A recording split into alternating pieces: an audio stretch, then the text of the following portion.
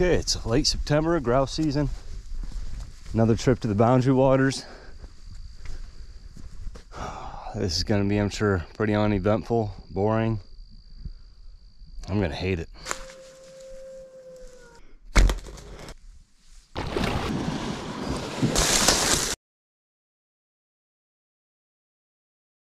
Here we go.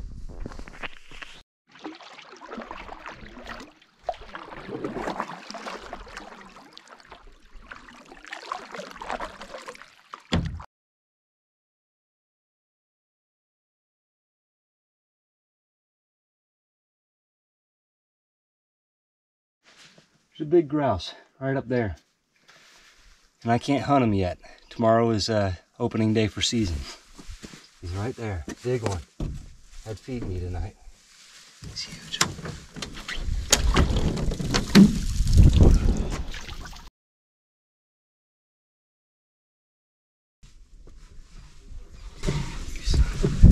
First night, I started at Cowishi Lake, and I am now at the northeast end of Malberg. This is what I did today, Cowishi Lake, and then on up.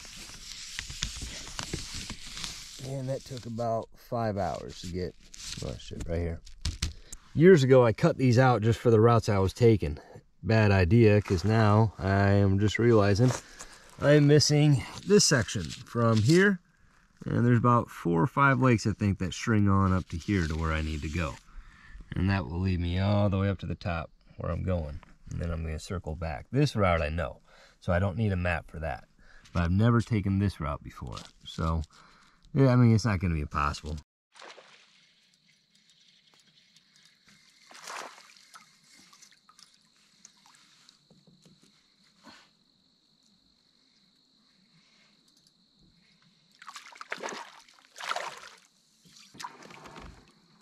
I just found a nice lobster, and hopefully I'll be able to eat this tonight with one of the quesadillas I see walking around on the trail up here.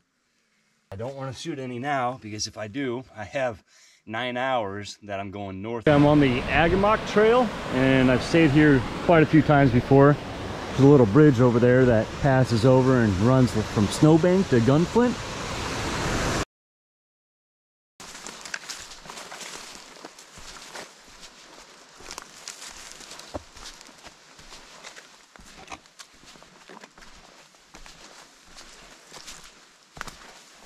Yeah, this has to be one of the coolest pieces of wood that I've ever seen. Look at this twist going down it. This was polished up and stained. Look at that. Oh my gosh. Okay, so I've never had to do this. Usually I can put in, every time I've ever been here, I can put in back behind that corner. And then if you watch my other videos, I take this and zigzag, zigzag, zigzag all the way until I get to the forest up there and then pour it through. But this is the driest ever been by far, and you should see how many moose tracks are along here. I mean, it is crazy. A few bear prints, but a lot of moose prints, a lot. Walking through this stuff, you have to take it really light-footed, because every step can be pretty solid until one isn't, and I have no idea why it would be. Like so, I gotta spread my weight out. Shit. Ah. Okay. So yeah, I mean, even if there's grass on it, sometimes it just sinks straight down.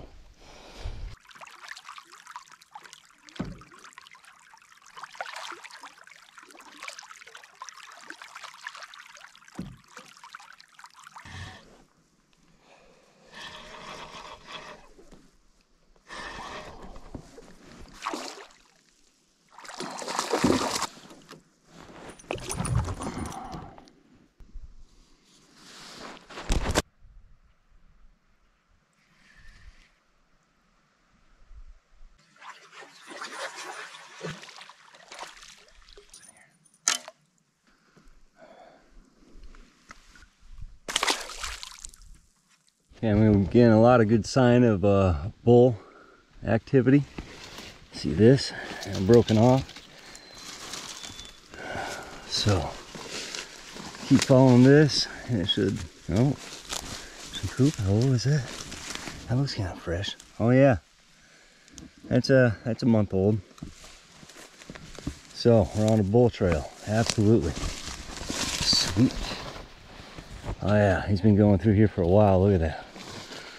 Okay. See, we got more bull sign here. It's a big one. See, broken out there, there. So we're on the right path.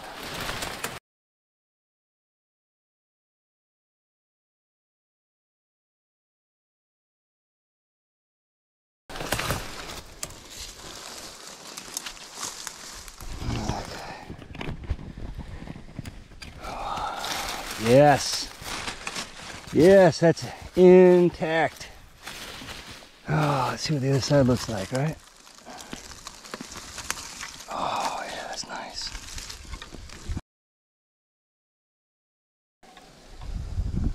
Oh, yes. That's gonna push me now a little bit more. Wow, that's the brownest I've ever found one. Oh, I gotta hold that back.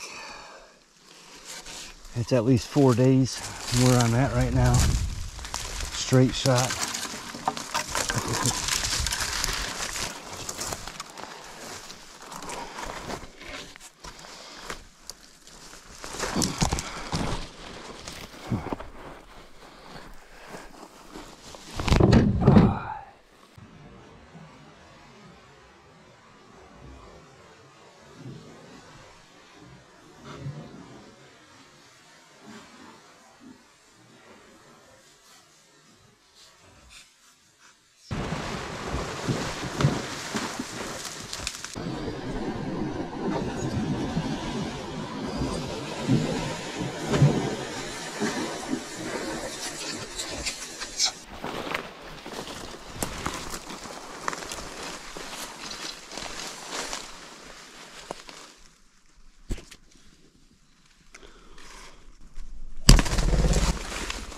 On. I hit him. Went that way. Come on.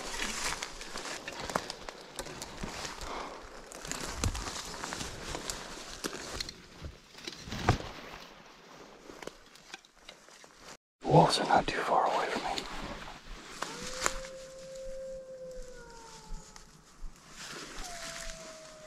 This is a wolf path. See how there's multiple, lots of different ones? That's a pack. A moose would just be one defined, and a bear would be more in the deep woods, not in this. And a moose would break stuff like this. Now, there's so many different ways. I guarantee they've been hunting grouse through here, and they're probably pissed that I am.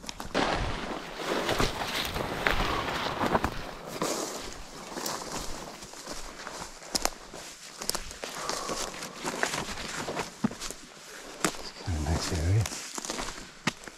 And you always got to check a few feet in, because when they're about to lose their antlers and they've been staying in one spot and they first walk into that bush, if it's ready to fall off, that's where it does. Usually they don't walk too thick of stuff unless they know that that antler's a little loose. All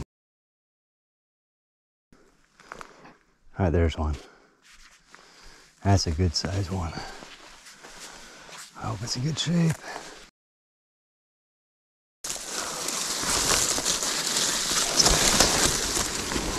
A little bit chewed off on the ends. That ain't much. Got a brown. It's a little brown. Nice. Oh, now that's like 25 pounds added to my weights. Let's bring back. Let's check a little further. Found traces of one. Huh? That's pretty old. I just found another one. Looks a little older. Oh yeah, that's a lot older. Shit. Oh, it would have been big.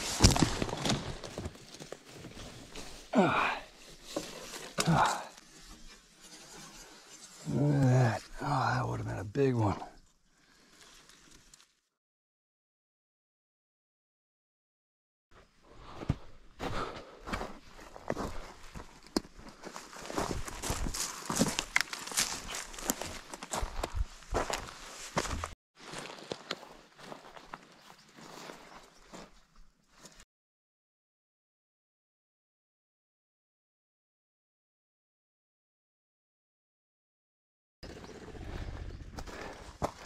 close, right?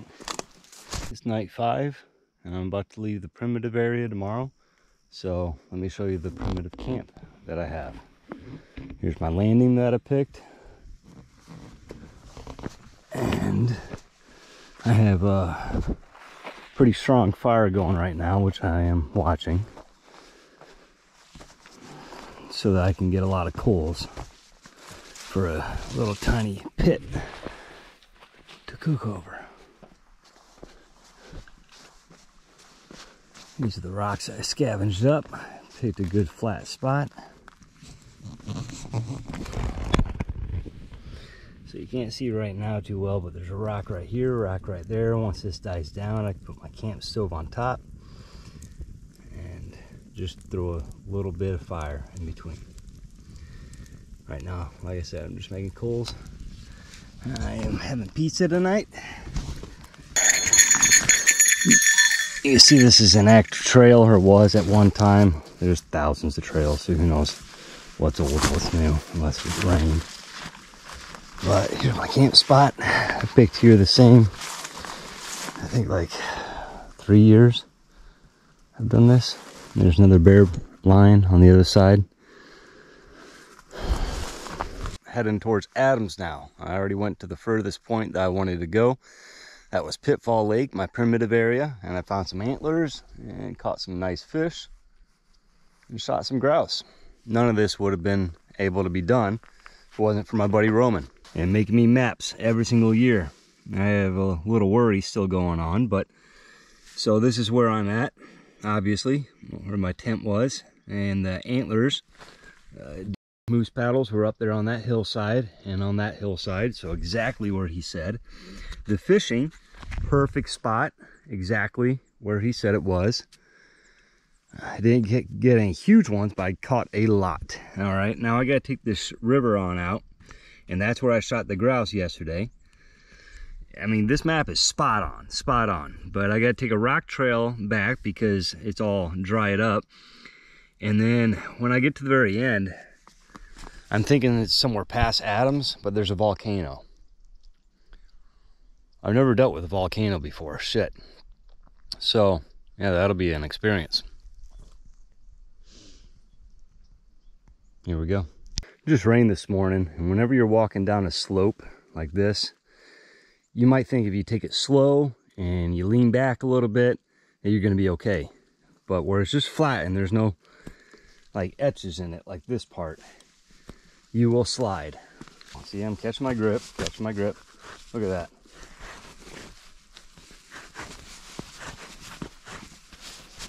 Now this is where I'm gonna wanna walk, in these.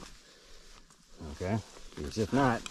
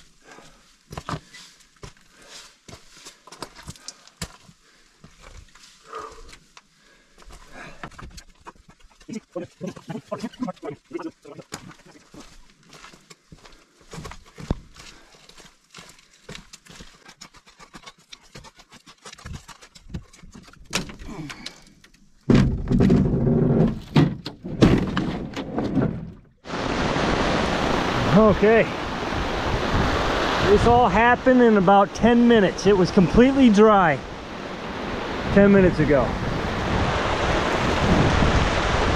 Crazy.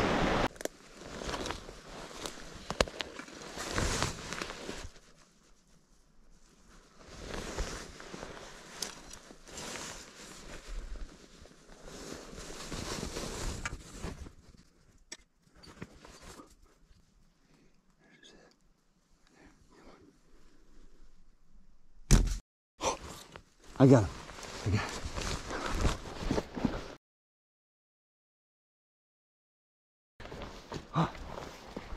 Ah.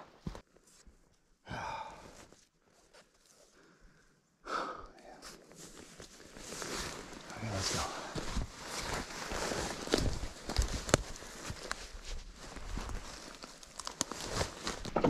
Okay, so if you've never cleaned a grouse before, or a pheasant, because it's very similar, or a bird in general, I'll show you how. This is my grouse for tonight. I think every bird's head is easy enough to just pull off. Now you reach your fingers down in through where the neck is, and you feel the difference between the skin and the meat, and you just pull away. So you just keep doing that. I'm sorry, I should have busted the wings off first. Okay, I've had a little bit to drink. So wings, okay, so wings are off. Twist the legs off. But like I was saying, so you reach your fingers down in between the neck and the skin, and you just pull away all the feathers. There's the fan. Keep that one of them for my wife. So there we are, grouse. Soon to be a grouseadilla. This is his food bag. So whatever he's been eating is inside of here, just like a pheasant. Looks like some leaves and stuff. Let's see. Ugh, that was kind of liquidy. Yep. You got some berries and some leaves. So the next part, what you do is take your finger and you stick it between the neck. I got a sore on that one. You put right between those two and you just rip on out. Okay? Just like that. And boom, you're gonna have the breast and you're gonna have the legs and then the guts. Okay? If I was really hungry, I would save the heart, the kidneys, and all that good stuff. But I'm not. So, rip them all out, leave them for the bears. Now the legs, you can just cut them. What I do is cut as far back as you can into the meat so it hits the bone.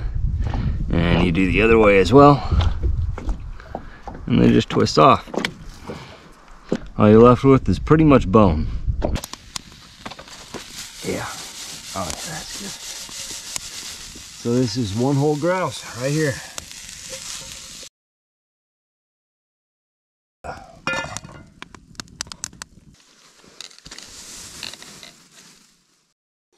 don't know how to tell wolf tracks, but it's either a wolf or there's a dog out here somewhere that's by himself, because there's been no human go through here. So I'm on the other side of this camping. It's not an antler. It's like a femur or something. The only trash that I find out in the middle of nowhere are balloons. And they must travel a really long ways to get out here.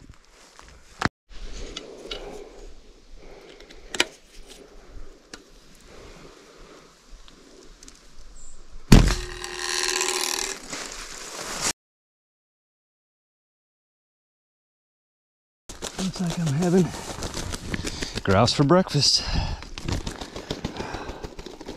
Look at that. Headshot right through his head. I'm just having a seasoned grouse with honey and bacon. So use olive oil, chicken seasoning, salt, pepper, honey, grouse, and bacon. I never bring a plate. I just use the top of a bear barrel for a plate. Why not, right?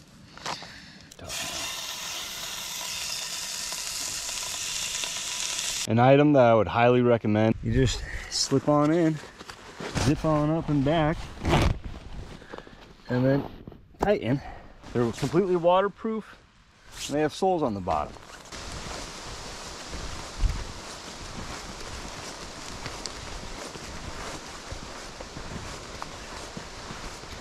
Day 8 and camp number 5 or 6, I think.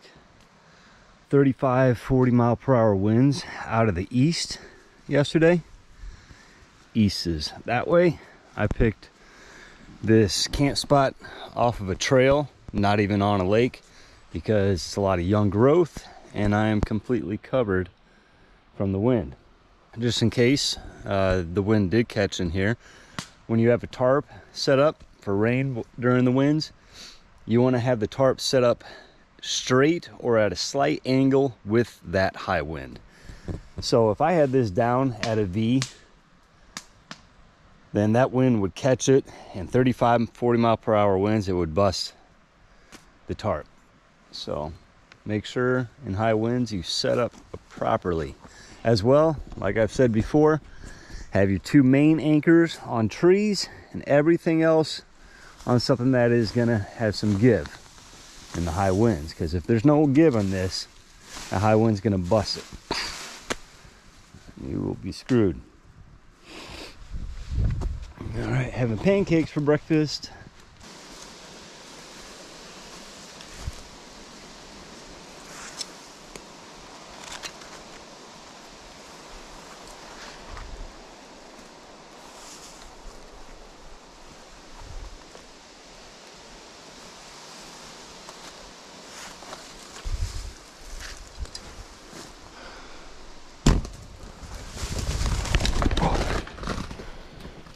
Stuck in them. Dude, what the fuck?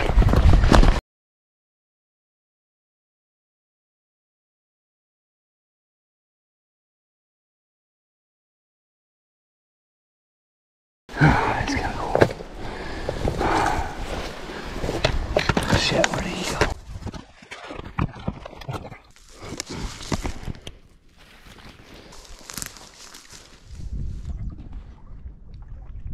This is a little sag lake. Everything you see is an island. Even that far landmass is an island.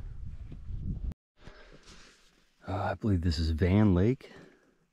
I think it's a 42nd lake I've been to on this trip. This is all burned down here. Could you guess how that happened? Could you guess how it happened if I tell you there's a camp spot right here? Must have been east winds and the fire got out of control. But now we have all new growth coming in. That's going to be really nice to have around this like 15-year-old growth stuff.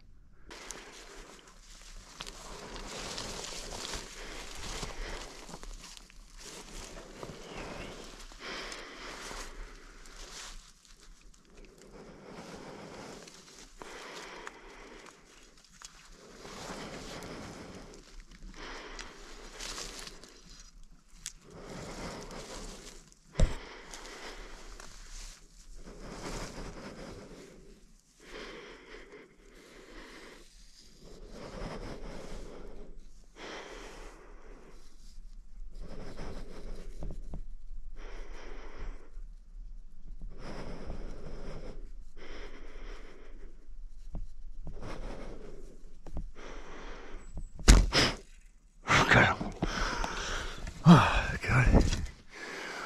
Oh. I'll let him die. Since yesterday, I had one run away with the arrow in him. Oh, I am so hungry too. All right, here we go.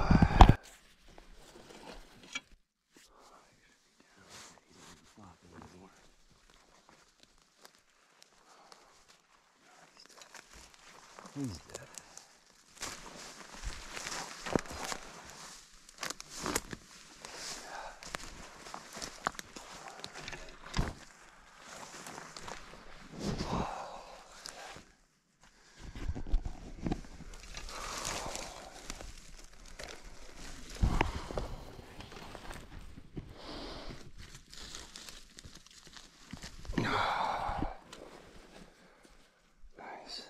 I don't know much about grouse, but I'm learning as I go. But guessing his tail feather and the size of him, he's just a young grouse. Should be really good eating though. How do I get out of here now? Oh, which way's the sun? That way I gotta have it. All right.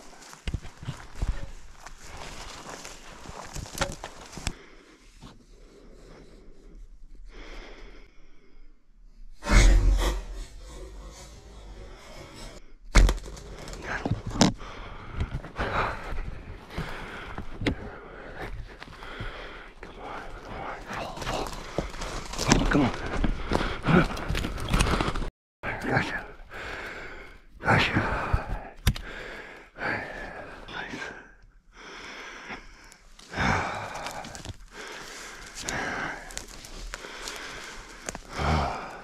10th day, 7th camp setup. This morning I got 2 grouse, which is awesome because I am really hungry, and I also want to try biscuits and gravy with them, so that'll be another one off my checklist. This is my camp setup. Last night in the middle of the night, like 2 a.m., I had something crawl inside my hammock, and it was something, you know, the size of my fist. And I swatted at it a few times and got it out and then zipped up my hammock. It must have been a chipmunk or squirrel. I think I figured out what he was doing. Is the grouse butts that I kept for my wife, all chewed out. I think he was just going after like the bones in it. I mean, he didn't mess with the grouse skull bones that I have, the skulls, but I don't know. Yeah, I hope he's not going after the meat in it, because that means that these chipmunks out here are turning into carnivores, and we all have problems then, all of us. Okay, so I'm trying to get into Adams Lake without porting. It's been quite difficult. Let me show you what it's like to paddle mud.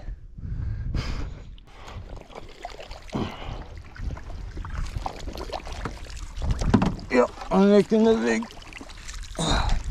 I'm making it. Oh, it smells wonderful.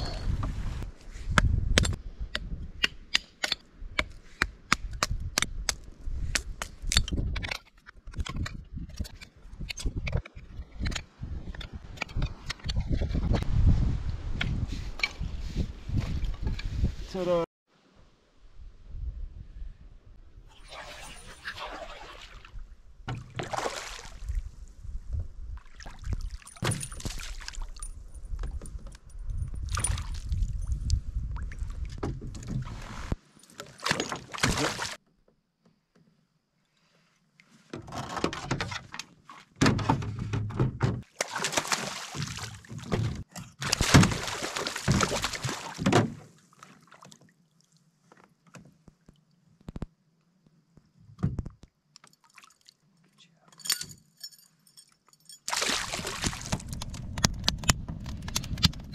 Ate a bag of chorizo, pre-packaged bag of chorizo 2 days ago, or a day and a half ago. It messed me up so bad. I was puking and puking. I couldn't get out of my hammock. But it gets a little scary sometimes when you're sick in the middle of nowhere like this, obviously, because you have no strength to do anything. You have no one to help you out. I hadn't even seen anyone in, I think, 8 days since Augie. Yeah, Lake Augie. So when you're by yourself, you got to make sure really to have things prepped up too when you get to a campsite, in case things do happen. Big thing is firewood. Have it all cut, because when I was going through the shivers and it got down to, I think, 40 degrees at night, and I had to get out of my hammock a few times to piss. Oh gosh, it took everything I could. I did not have enough strength to cut firewood or filter water. All that stuff needs to be done when you're solo, when you first get to your camp spot.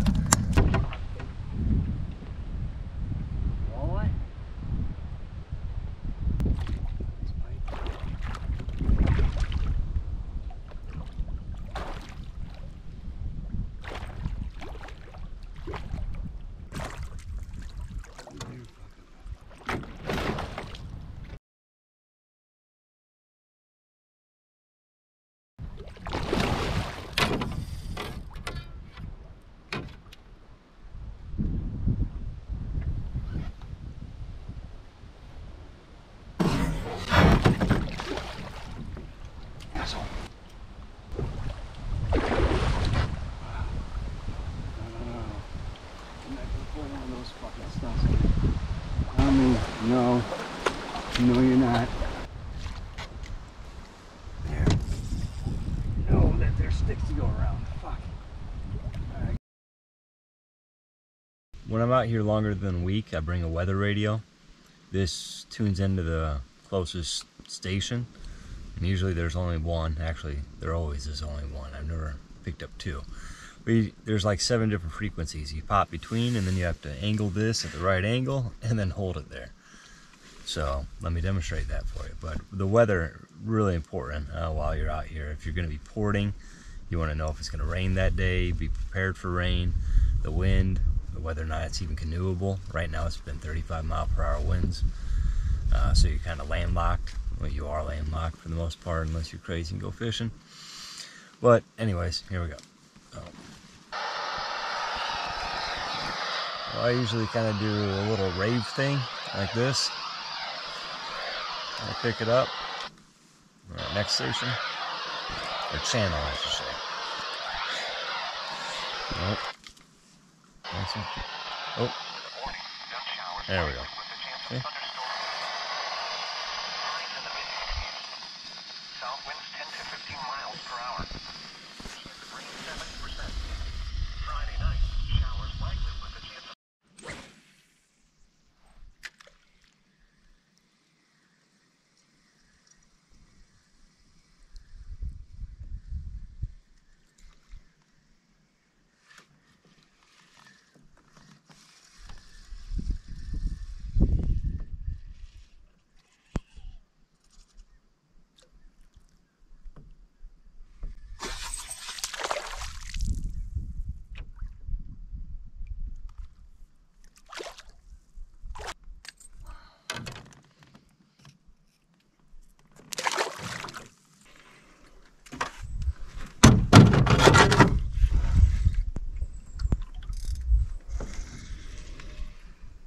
Set.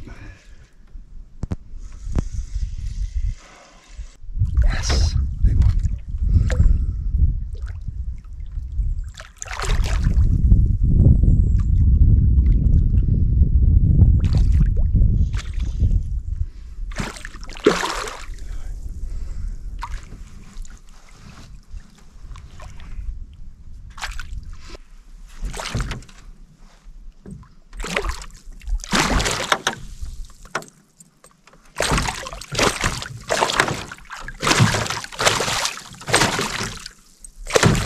Jeez, man. Jeez. Wow. All right, there. Jeez.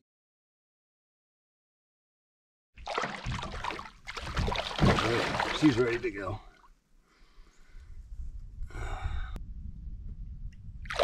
Yep.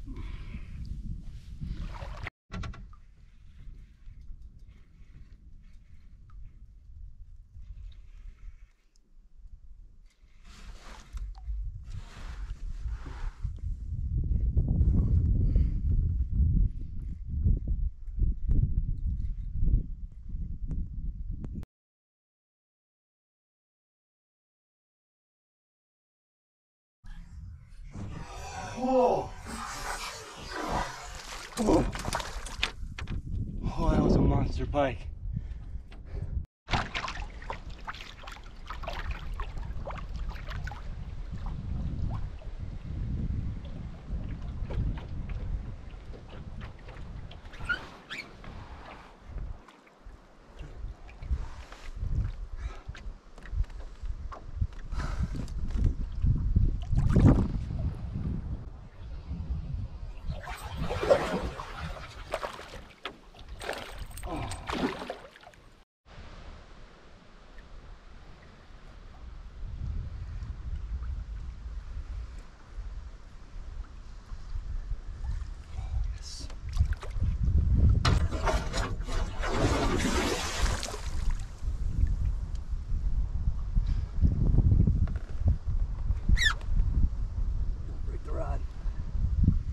Broken from the other guy. Usually when the wind's going this hard, they'll just let the wind take them in. So I'm just gonna hopefully he's gonna take me to the bank. She will.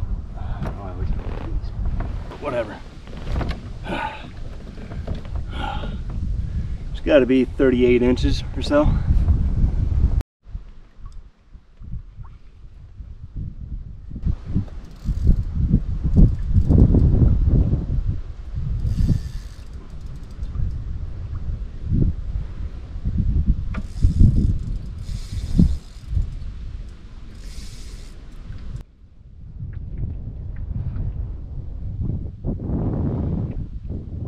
Biggest one yet if I can get her in.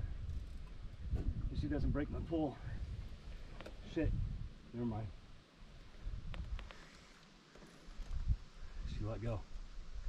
She let go.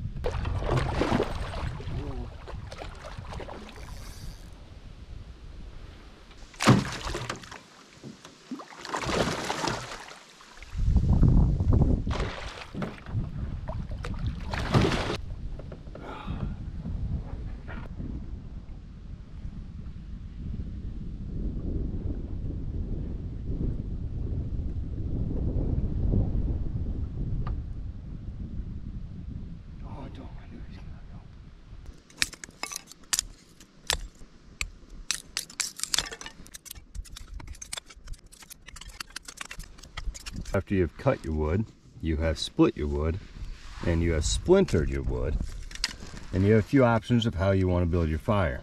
I prefer the log cabin over the teepee method. And then I teepee it once it starts going. As you go up, you want to get a little thicker bit of wood. Huge secret that I have, no, it's not Jack Daniels. It's a fire stoker. So, or bellow, I guess they call it.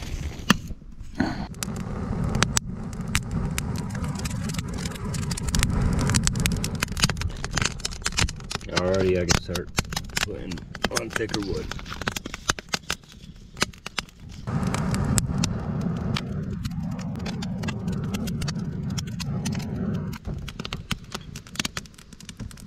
These are only like 99 cents, by the way. There's dye turning you on. Better be worth it.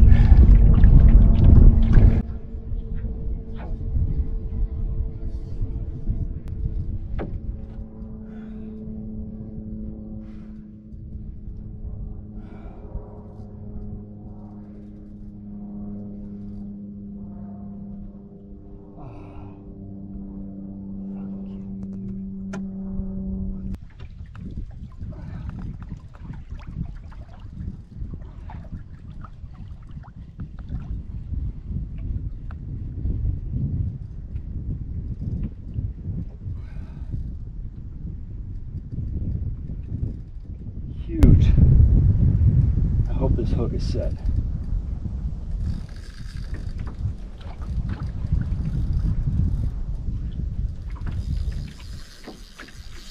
Bigger than what anyone I've ever had.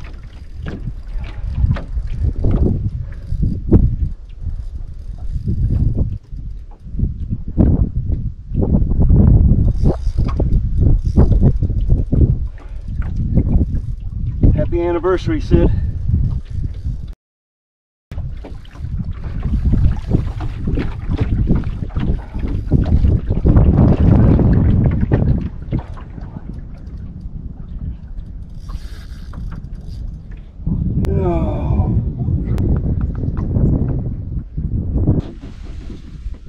Good morning.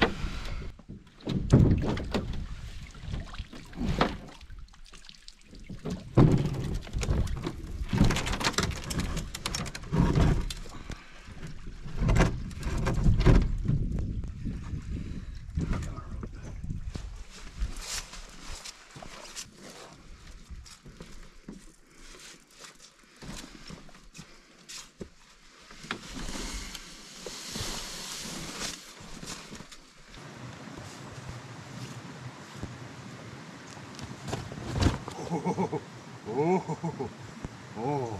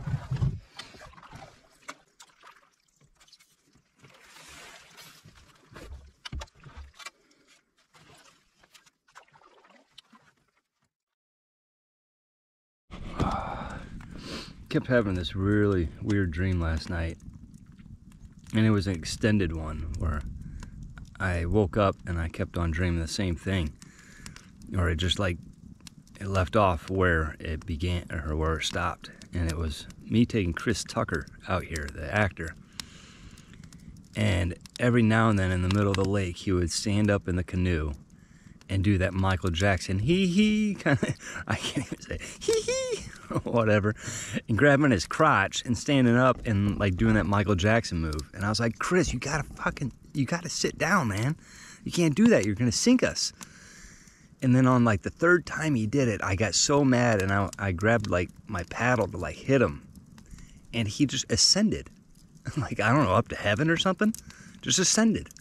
I was like, what the fuck? Now I'm out here in a tandem canoe. Yeah, I can't paddle a tandem. It's gonna take forever, and I have all his extra gear, and then in the middle of the night, like as I'm like around the camp and stuff in the dream, I can hear him off in the forest doing that.